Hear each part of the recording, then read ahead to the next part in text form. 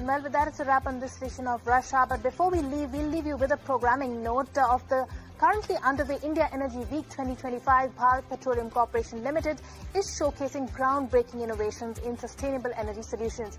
In an exclusive conversation with our anchor Prashasti Bhatt, BPCL CMD G. Krishna Kumar discussed the company's vision, net zero commitments and more. Let's go across and have a look.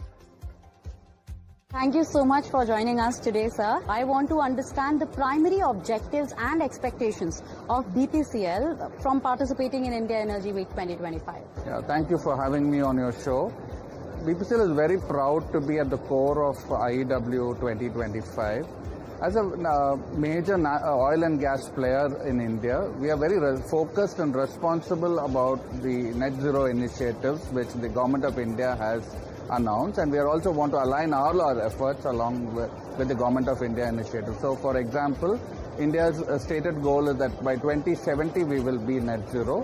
BPCL has taken their own commitments that by 2040, Scope 1 and Scope 2, we will be completing net zero activity. Could you talk to us a little bit about how BPCL is aligning its operations and, basically what all initiatives are underway to support India's net zero emissions, and maybe a little bit about the technology you're displaying for the net zero?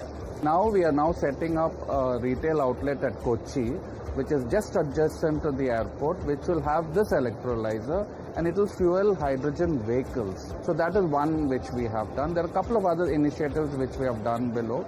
We have made an ATM for LPG cylinders where anybody who's time starved can come and carry away a 5 kg or a 10 kg cylinder. There are three things which we have done. One, which we are trying to convert tidal waves to energy. That is one technology which we have collaborated along with the Israelis, which is being demonstrated there. The second one which we are doing is there are a lot of carbon dioxide in the refineries which we emit. So one of the process of reducing carbon in the refinery, we have developed a technology which will convert it into calcium carbonate.